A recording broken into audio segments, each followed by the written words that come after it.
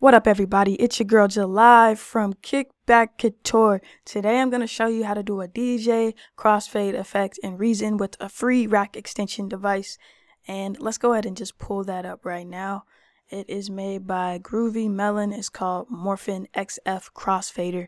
Now I'm also going to add a mix channel. Let's see if that would work on the back of this. Yes, that would work. We'll add a mix channel to this. Drag this up above, and let's hear these two separate samples separately. Alright, that's the first one. This is the second one. Just something for an example. Let's go ahead and route these. I'm going to hit this drop down. Gonna take our direct output and put it into this first input section here we have on the Morphin. Do the same thing for the second sample. Put that right here. Alright.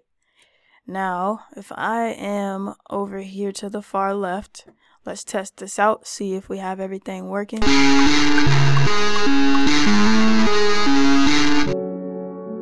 Now the crossfade is working, and we do have different crossfade options over here that we can use. Of course, you choose two samples that sound good crossfading.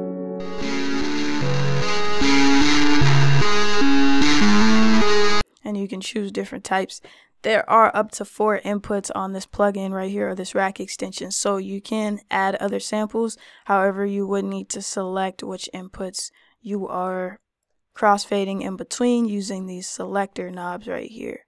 Now for this one, of course, it's A, and this one is B, because those are the inputs that we are using. You can turn down the volume of each sample input separately on here, or of course you can use their respective knobs, or you can do it in the sequencer, whereas you would just turn down the gain level. So if you like this video, definitely let me know. Let me know what you would like to see next. Also, it's all culture, kick back, and cook up. See you tomorrow.